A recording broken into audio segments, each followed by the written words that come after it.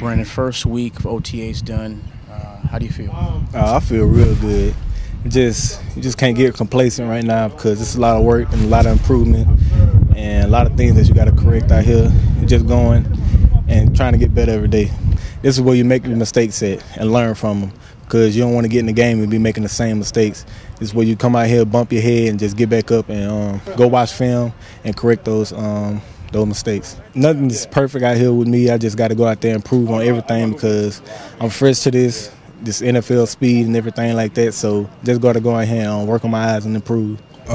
Just the speed, the tempo. It's a whole nother tempo because it's the highest level of football. So it's going to be a high level of intense. So it's just adapting to the speed. It's a great group of vets who willing to teach us on the field as the plays is going on. So I feel like we got an opportunity to do the great things. What kind of goals do you have for yourself during this time as the season?